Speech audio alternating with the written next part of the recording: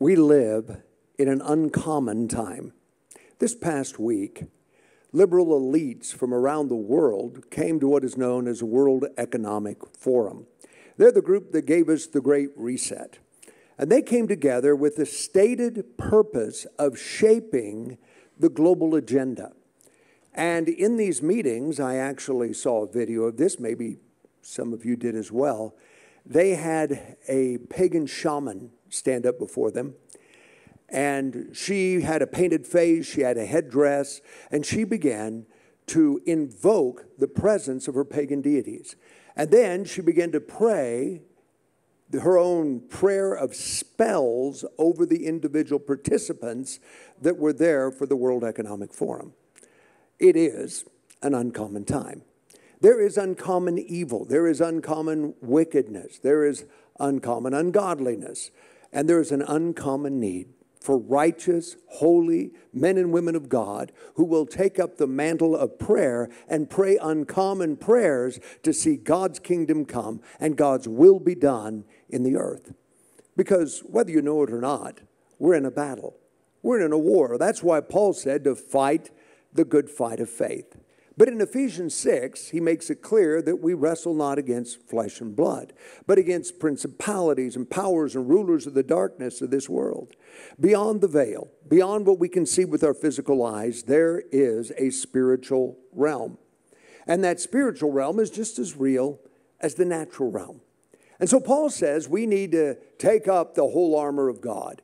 And he talks about taking on the helmet of salvation and the breastplate of righteousness and having our loins girt about with truth, having our shoes of peace, taking the shield of faith and the sword of the Spirit, which is the word of God. And the purpose for all of this we see in Ephesians 6:18, praying always. We're to armor up so we can be prepared to pray.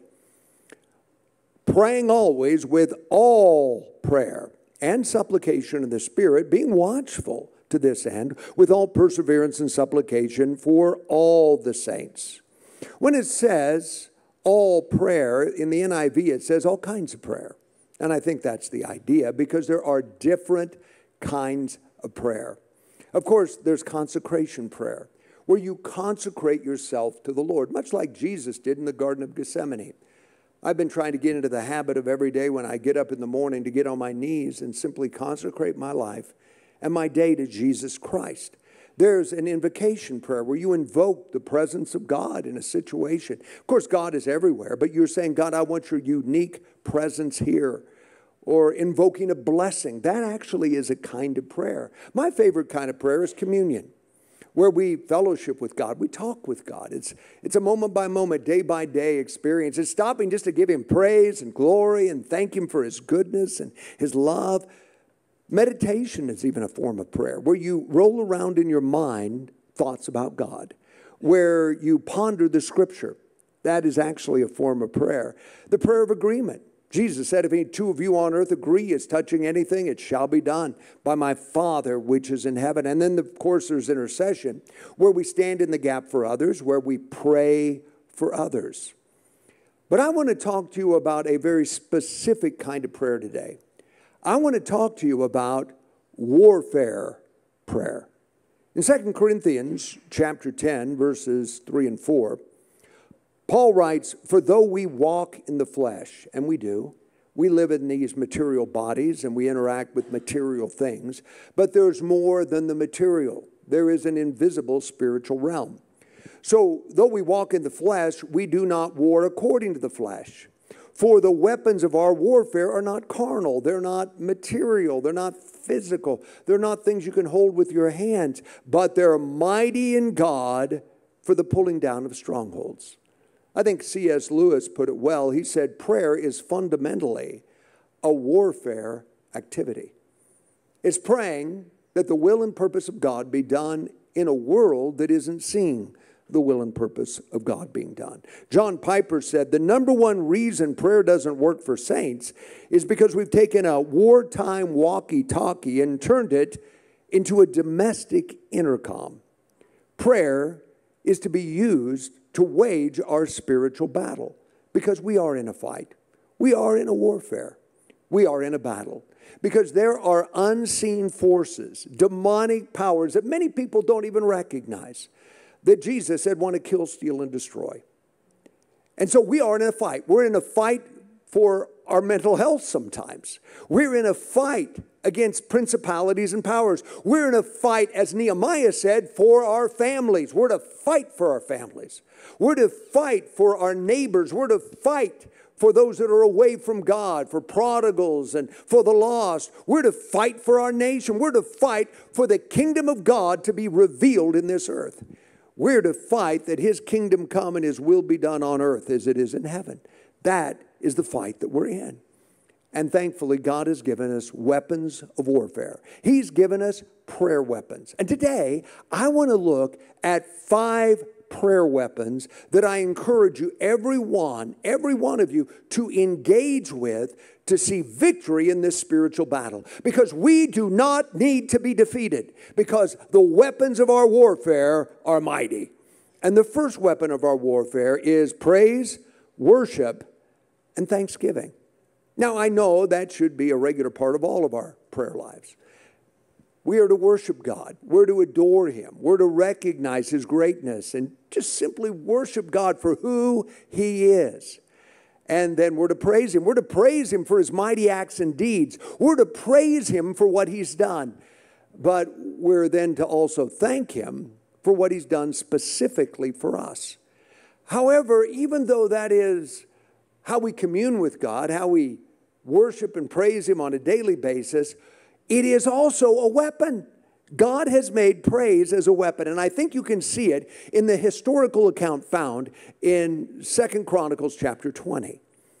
It's important to understand that throughout the Old Testament, you see these physical battles, but really ultimately, like in our day, they're spiritual battles. They're spiritual battles because the pagan gods of those who were the enemies of Israel are coming to confront Yahweh, the God of Israel. And so it is really a spiritual battle, and that's what's going on here. Jehoshaphat was a godly king. He was in Jerusalem when suddenly he is being attacked. It's a surprise attack. Most of his military is on the border between Israel and Judah, and so he is not prepared for this. He's not ready for this. And suddenly in this sneak attack, you have these various armies joining together to come against him, and he doesn't know what to do. And he says, Lord, I don't know what to do. He says, but my eyes are on you. And they begin to seek the Lord, and God gives them a prophetic word. He speaks to them by his Spirit. And they're told to go into battle with the Levites in the front, worshiping and praising God for his goodness and mercy. And they send forth the sing praisers, the worshipers. And as they do, the enemy is confused and completely defeated as they destroy themselves. Now, that is a picture that is quite beautiful for us, that through our praise and worship, our enemy can be defeated. I think you see a similar story in the New Testament in Acts chapter 16. Much different setting. You have Paul and Silas. They're missionaries. They're going to a place called Philippi. They're in Philippi. They begin to preach the gospel, and they're having some effect until there is a demonized woman who follows them around, and she is taunting them. And suddenly Paul is annoyed. And I've always appreciated that, because when I get annoyed, I don't feel alone. Paul was annoyed. And so he turns to the spirit. He didn't turn to the woman. He turned to the spirit, because it was a spirit that was oppressing the woman. And he commanded the spirit to be driven out in the name of Jesus. Well, that's wonderful. The problem is she was trafficked. She was owned by a syndicate. And because of her demonization, she had unusual supernatural powers, and people looked to her as a shaman. They looked to her as a fortune teller, and they were getting their fortunes told, and they were paying money. And so this syndicate is very upset because they've lost the profit that this woman was bringing them. And so they come after Paul and Silas through the court system, and they throw them into prison, even into the dungeon of the prison. And there, in the middle of the prison, the common response would have been to moan and complain and talk about what a victim you were and how God let you down. But they had an uncommon response. And we find it here in Acts 16, verses 25 and 26. It says, at midnight, Paul and Silas were praying and singing hymns to God. That's their response. They're praising and worshiping God. And the prisoners were listening to them, which means they were praising God with a loud voice. Suddenly, there was a great earthquake, so that the foundation of the prisons were shaken, and immediately all the doors were opened and everyone's chains were loosed. That's a physical example of what spiritually happens in the realms of darkness as we praise and worship God. Chains are broken. The darkness trembles before the power of Almighty God. James 4:7 says, resist the devil and he'll flee from you. One of the ways to resist him is with praise and worship. I believe that's why the enemy is always trying to get us not to praise and worship God. To say, well, that's not becoming, or you don't need to do that, or you should be depressed. There's no reason to worship God. When praise and worship is the answer for our victory. There's a story that Derek Prince tells. Derek is a man that I've learned much from his teaching over the years. He's now passed on to be with the Lord. But Derek has this interesting story of when he first went into ministry, and he had a home Bible study. And one day at the home Bible study, a woman shows up with her husband. And her husband had been in prison. And she said, I brought him here for you to help me see him get free because he's demonized. He has demons. And it's affecting everything in our lives. And so Derek didn't know what to do. He said, well, why don't we all just take some time to praise and worship God? And they all began to praise and worship and exalt God. Well, this man went crazy. He started screaming and yelling. He put his hands over his ears and he said, stop, stop, stop. I can't take this. I'm going to have to leave. And here's what Derek Prince said, very wisely. He said, if you leave, your demons will leave with you. If you stay, you're going to be free from them. And he stayed. And after a little while, he began to shout and jump and dance. And he said, I'm free, I'm free, I'm free. Because praise is a powerful weapon. It thwarts the enemy. It drives back the powers of darkness. Psalm 8:2 says, praise stills or stops the enemy and the avenger. In Psalm 22:3, it says that God is enthroned in the praises of Israel. When we praise God, he makes a throne in our praises, and it sends terror into the camp of the enemy.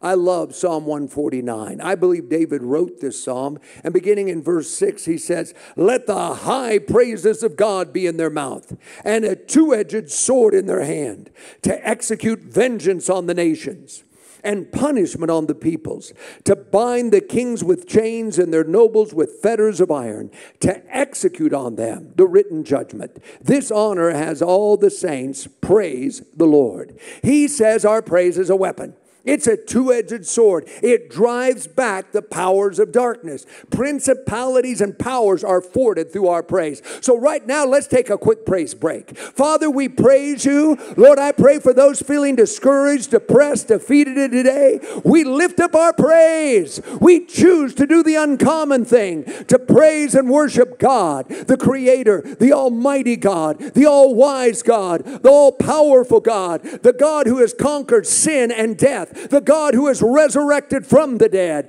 the God who's coming back again for his church. Lord, we praise the name of Jesus. We exalt the name of our God. You are worthy and worthy of praise. Praise the name of Jesus.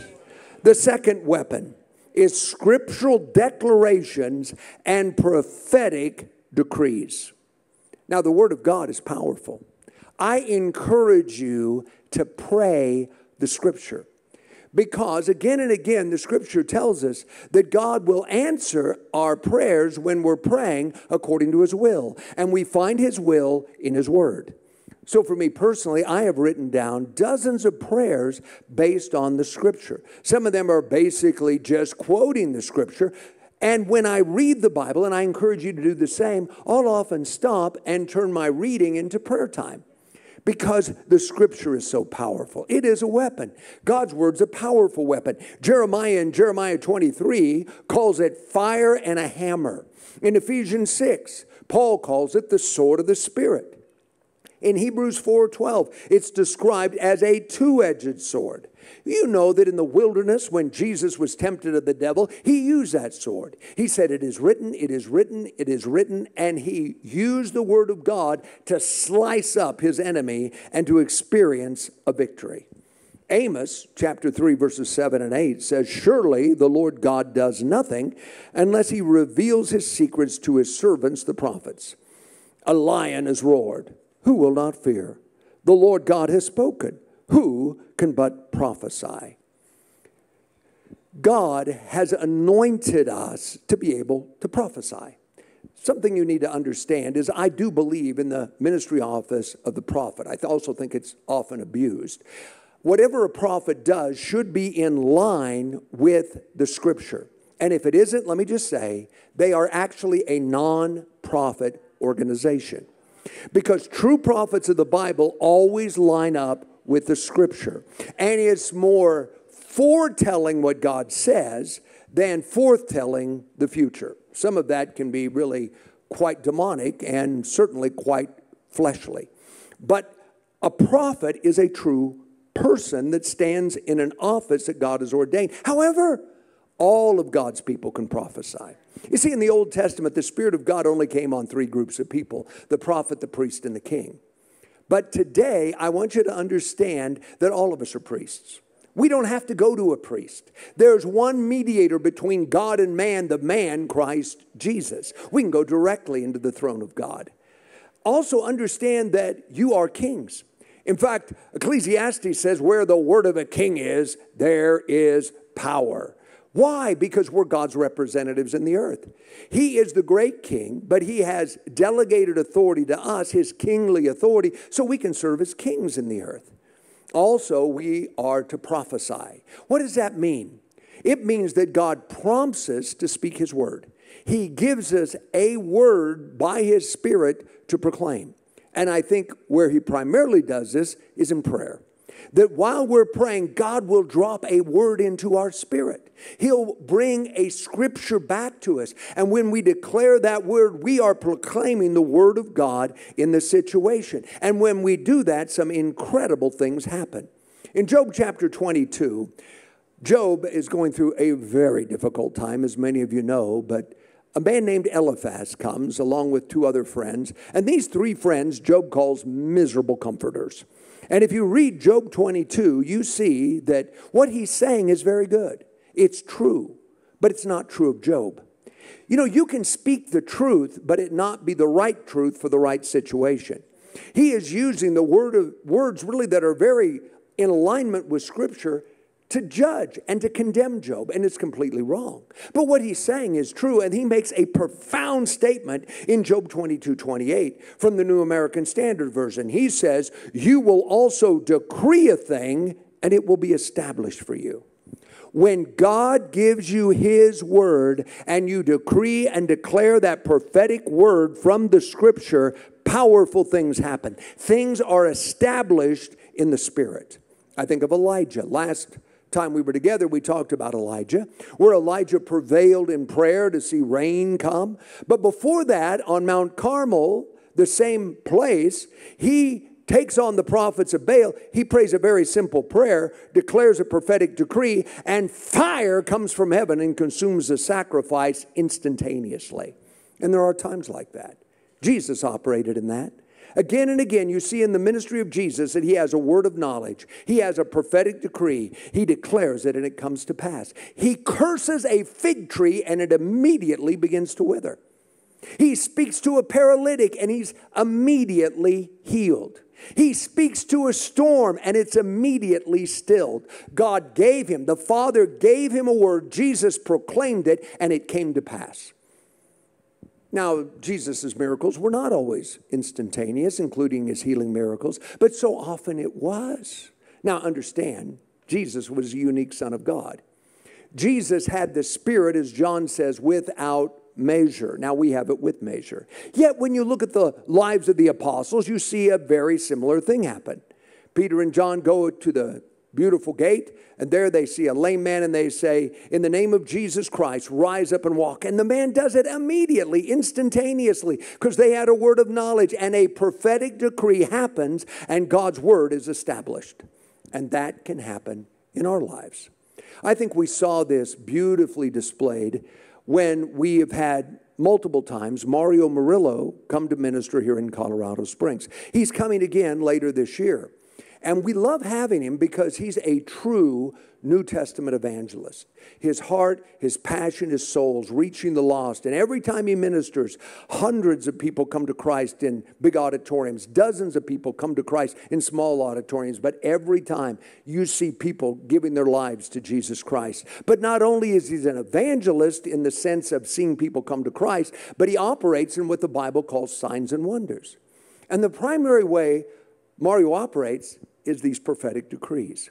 God gives him a word of knowledge. He knows what's going on in someone's life, and it is astonishing.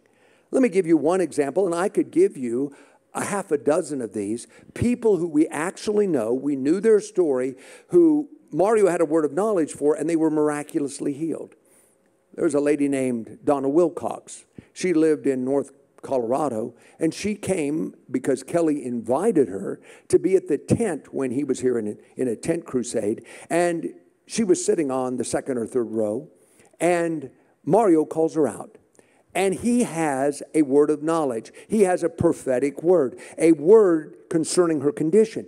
And he knew exactly what she was going through, even though he'd never met her or never talked to her, and no one ever told him. And he said, you're healed in the name of Jesus. Next thing you know, Donna throws down her cane. I mean, before that, she was hobbling around, could barely get from one place to another. She said she had never gone more than a minute without severe pain. And all of a sudden, she throws down her cane. She's moving around. This woman's in her 60s, and she's dancing like a teenager. She is healed instantaneously by the power of God. Now, let me also say this. I know people where they received a word of knowledge and it wasn't quite right. It was sort of right, but it wasn't quite right. But you even see that in the Bible.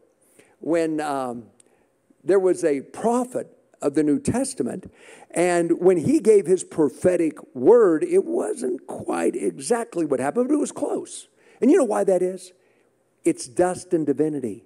We have this treasure in earthen vessels. So when Agabus gave the prophecy, it wasn't perfectly right, but it was close, because sometimes we can miss it because we're human beings. Can anybody say you've ever missed it before? And so I have such respect for Mario that he would get up, and in crowds of hundreds, and we've seen in crowds of thousands, he would, in front of everybody, make a bold proclamation. He would make a prophetic decree, even though he knows he may have missed it. And sometimes people are not healed, probably more than not. But does that discredit it? No, it just shows it's dust and divinity. We're human beings. But he had the courage to step out. But it's not just some gifted signs and wonders evangelist. God will do this in your life. I've seen it in my life multiple times. There was a time when Kelly had horrific warts on her body, particularly on her hands. She had these terrible warts. And she said, if Jesus can curse a fig tree, I can curse warts.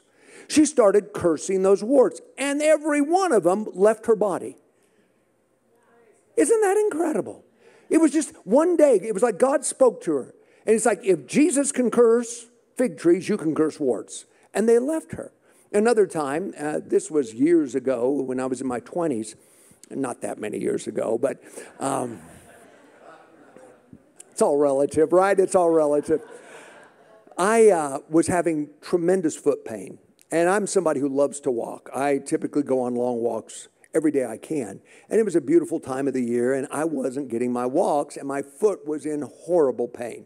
And I turned on the television, and I was watching a televangelist, but this guy actually was on a talk show, and I knew the man, and I knew that God was using him in an extraordinary way in healing. And all of a sudden, he just says, there's somebody with foot pain, and God is healing them. Well, I said, that's for me. I believe that was a prophetic decree. I believe it was a word of knowledge for me. So I jumped up on my foot, and I went, ah! And then I said, in the name of Jesus, I am healed. I slammed it again, and it wasn't as painful. I did it a third time, a fourth time, a fifth time, and next thing you know, I don't have an ounce of pain in my feet. That day I went on a 5-mile walk because there is a prophetic decree, a word from God, and it comes to pass. Kelly and I had that same experience one night when we were laying in bed again, watching some television program, and there was a guest on. Again, it was a talk show, and this guy was talking about healing miracles, and Kelly had been dealing with serious pain in her shoulder. And the man said, someone is being healed of shoulder pain. And Kelly said, I'll receive that. And she threw her arm up, and all the pain completely left her. Now, all of you are going to go home, turn on your television, and look for pain. No, that's not the point. The point is that there is a word of faith.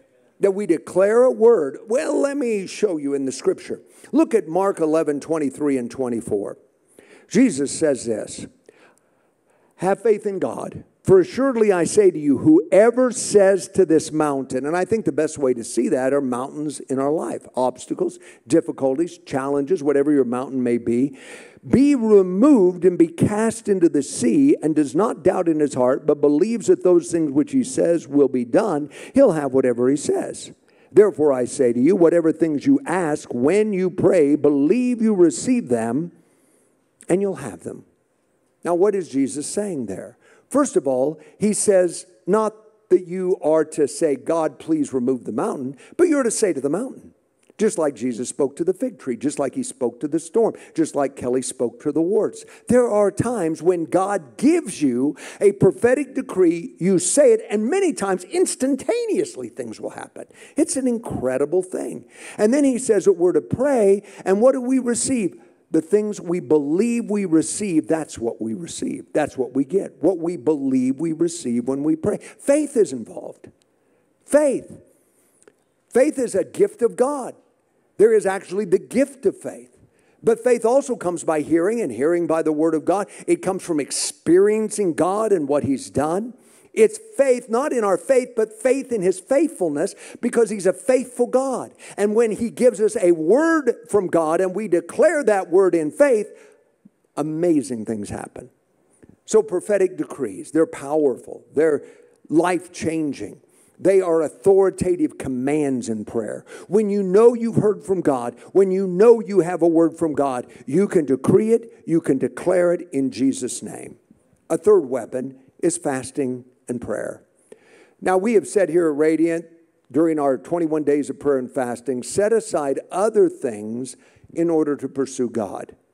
But biblically, fasting is setting aside food for a spiritual purpose. And we see throughout the scripture the power of fasting. Now, I got to say, there is the discipline of fasting. I know in my own life, I try to regularly fast for one day, typically 3 times a month, where I set aside a meal and fast unto the Lord. That's the spiritual discipline of fasting. But then there's spiritual surges, where you're saying, we're going to pull down strongholds. We're going to see things happen that we must press into at this time. That's what we're doing right now. Typically at Radiant Church, twice a year, we either go on a 21 or 40-day fast. And people fast in various ways. They set aside food in various ways, whether it be what they call a Daniel fast, which is kind of just eating things that come from a seed, or your own version of Daniel fasting, or a liquid fast, and some people even fast on nothing but water. But it's setting aside food for a spiritual purpose, and there is a reason for it. It is a weapon. It's not just a spiritual discipline. I believe it is a stronghold buster. It is a spiritual nuclear weapon to pull down strongholds. I say that because of Isaiah 58, verse 6. Isaiah 58 is a wonderful chapter if you want to learn about the right motives for fasting and the results of fasting. But it says in verse 6, is this not the fast that I've chosen, God speaking, to loose the bonds of wickedness, to undo heavy burdens, to let the oppressed go free, and that you break every yoke. How many know of strongholds that need to be broken? Yokes that need to be removed. Fasting is what can do that. Daniel demonstrated that in Daniel chapter 10 when he went on what we call a Daniel fast for 21 days, where he set aside other things. He didn't eat any pleasant food. In fact, he didn't even bathe for 21 days. I do not recommend that. But Daniel did it. And at the end of that 21 days, the angel Gabriel comes to him. And he said the reason it took 21 days is there was war in the heavenlies. It's almost like God took this chapter, pulled the veil back, and let us see into the spiritual realm. I wish I could see into the spiritual realm. I wish I had an app on my phone. Maybe Spirit World app, I don't know. But I could look at it, and as I prayed, I get to see what's happening. Wouldn't that be so cool? Could someone invent that app? That would be amazing. Oh, look at Michael. Oh, in the name of Jesus. I mean, it would inspire my prayers. But what you've got to realize is that is going on, whether you can see it or not. We see it here in Daniel. He said there was a prince of Persia who was withstanding Gabriel from coming and bringing the answer. So Michael, the archangel, has to come through Daniel's prayers to defeat the prince of Persia. Folks, there is spiritual battles going on in the heavenlies. I can't fully explain them, but we can pierce the darkness with our prayers. We can bring down strongholds. We can break the shackles of darkness. So fasting and prayer is an amazing weapon in God's arsenal. Fourth of all, praying in the Spirit. That's the fourth weapon. And what is praying in the Spirit? Well, we know it's important because Paul said we're to put on this whole armor, praying always with all prayer and supplication. And he said, in the Spirit. I believe one way to pray in the Spirit is to be led by the Spirit, to be directed by the Spirit in your prayers. And some of you, this is going to be really helpful. Because I know sometimes when you're praying, thoughts come to your mind and you think, oh, I shouldn't be thinking that. But sometimes those thoughts are actually coming from your spirit. God is speaking to you and directing you in prayer. All of a sudden, the nation of Malawi comes to your mind. And you're thinking, why am I thinking about Malawi? Well, because God wants you to pray for Malawi. Or maybe a picture of a person comes to your mind, some friend, someone you know, it's in your imagination. It's God directing you. Let Him direct your prayer times. Be led by the Spirit in prayer. But I think there's another kind of being led by the Spirit in prayer. There's another kind of praying in the Spirit, and that is, Paul calls it praying in other tongues. And in some places it's quite controversial, but let me just say it's quite biblical. You cannot read the New Testament and not believe that the gift of tongues is valid for today. And not only that, there are millions and millions of people all over the world. There's at least, listen to this, 250 million people who we know of in the world speak in other tongues. That is not something that's a fantasy from someone's imagination. It is a real gift of God. And I do realize there's many people at Radiant Church that have never received that gift.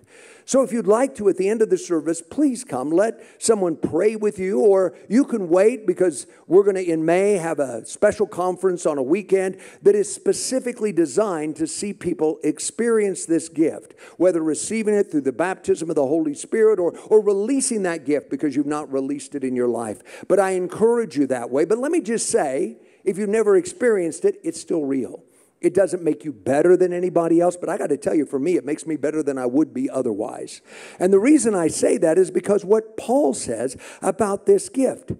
And also what Jude says. In Jude 20, he says, but you, beloved, building yourself up on your most holy faith, praying in the Holy Spirit. He's saying praying in other tongues, praying in the Spirit builds you up.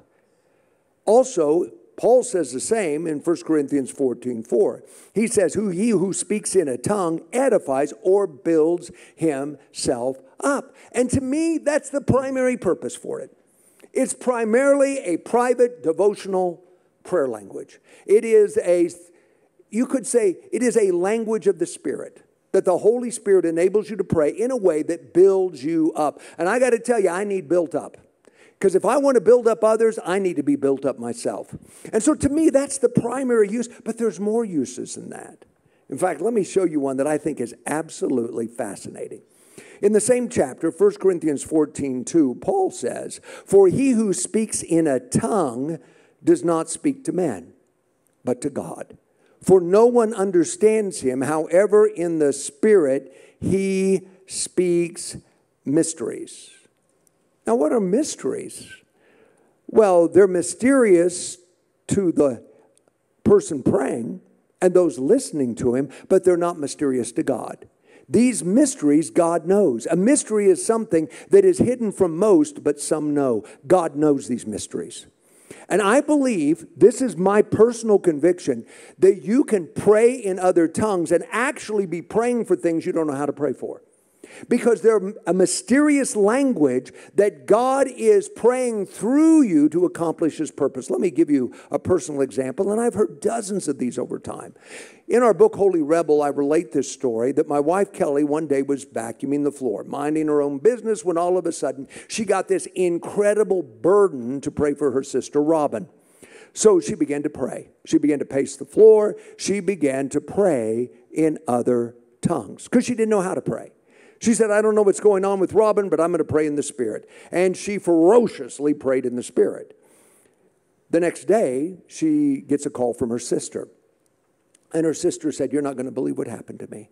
She said, I was going down the highway with my son, and her son was very little. He was an infant. He was in the back seat in an car carrier for children. And she's driving along the road when all of a sudden an 18-wheeler came up to the side of her and started to run her off the road.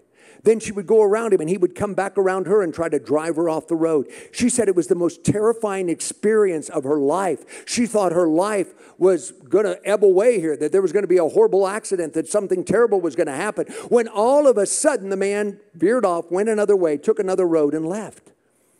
And she found out at the time is the exact same time Kelly was praying in the Spirit for her.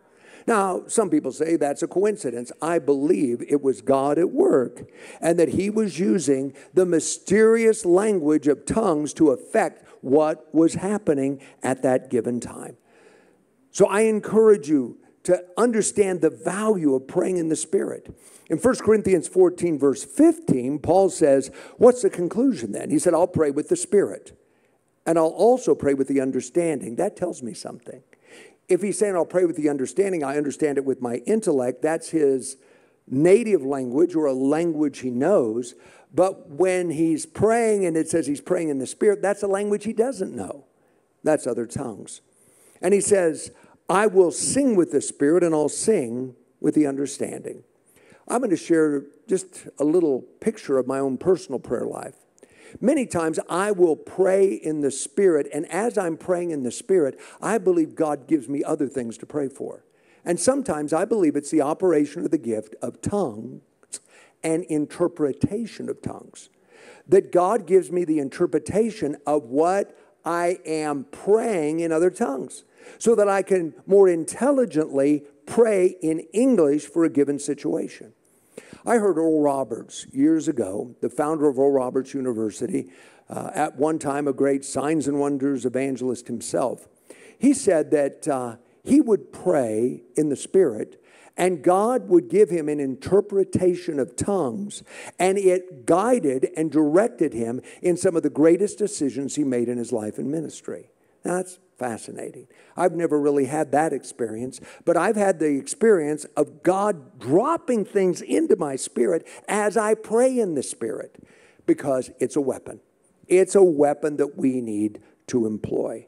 Finally, I want to talk about a very similar weapon. This is the last one, and it is the prayer weapon of travail. In John 16, verses 20 to 22, Jesus says, most assuredly, you will weep and lament, but the world will rejoice. You'll be sorrowful, but your sorrow will be turned into joy. He's talking about his crucifixion. The world's going to rejoice when Jesus dies, but he's going to rise from the dead, and they're no longer going to be sorrowful. They're going to be filled with joy. A woman, when she is in labor, has sorrow because her hour has come. But as soon as she's given birth to the child, she no longer remembers the anguish for joy that a human being has been born into the world. Therefore, you now have sorrow, but I will see you again, and your heart will rejoice, and your joy no one will take from you. Now, this expression Jesus is using here of labor, I think is important when it comes to prayer, because the principle is true in our prayer lives. you can go into a time of prayer labor, intense prayer. Prayer where you're actually birthing something. A woman in labor is going to give birth to a baby. And she doesn't quit laboring when she gets tired of laboring. She quits laboring after the baby's born. And when you get into prayer labor, where God has put something in your heart and you're pressing in prayer, don't quit until the answer comes. And God will empower. This is supernatural prayer. This is prayer beyond normal prayer. It's when God anoints you to pray over a situation. And I've had times, and maybe some of you have, where you pulled away and there's a burden in prayer. There's an agony in prayer. You know you're birthing something in the realm of the Spirit as you pray and cry out to God. I want you to see what we read in Daniel 7:15. Daniel said, I was grieved in my spirit within my body, and the visions of my head troubled me. I believe this kind of prayer can affect your physical body.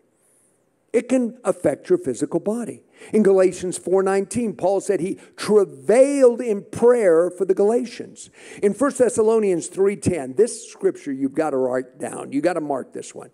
Paul's talking about praying for the church, and he says, night and day praying, and look at this next word, exceedingly. Now, I saw that word. I thought, I got to know what that means. So I took out some very scholarly lexicons to find out what that word means. Let me give you some definitions of exceedingly. Greatly, excessively, extremely loudly. And then here's my favorite one. Insanely furious. Have you ever prayed insanely furious? This is serious business. This is warfare. This is battle. Someone in a battle uses all the ammunition they have when their life is on the line. Folks, lives are on the line.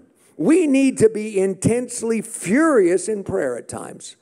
Romans 8:26, Paul writes, likewise the Spirit also helps our weaknesses, for we don't know what we should pray for as we ought, but the Spirit himself makes intercession for us with groanings which cannot be uttered. I believe he's talking about this travail.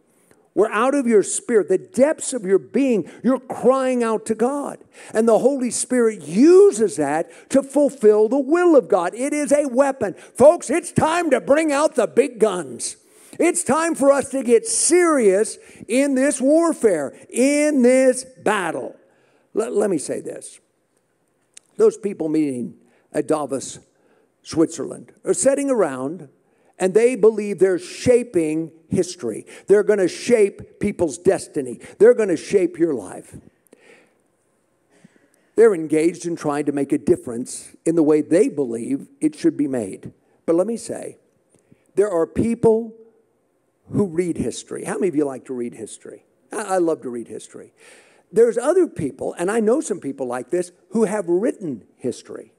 But let me say, you and I can be the people who make history. We can be history shapers. We can be world changers. We can be those who change the destiny of this planet, who change the direction of this nation, who see people translated from the kingdom of darkness and brought into the kingdom of his dear Son. Those headed toward a devil's hell changed and turned the other way to become followers of Jesus Christ through prayer. The weapons of our warfare are mighty in God to the pulling down of strongholds. And you have the key, you have the gift, you have the ability in prayer to do just that. Let's pray together. Father, I pray for every person listening to me at this time, whether on radio, whether on the internet, whether right here in this auditorium. I pray, Heavenly Father, that you would give us such a passion to be difference makers, such a desire to be used by Almighty God, that we would become prayer warriors, strong in you and the power of your might, that we would be destiny shapers, that we would be history makers in the realm of the Spirit. And Father, I pray for your hand of anointing and blessing to come upon every individual touched by this message today, to empower and enable them in prayer. And we ask this in Jesus' name. Amen.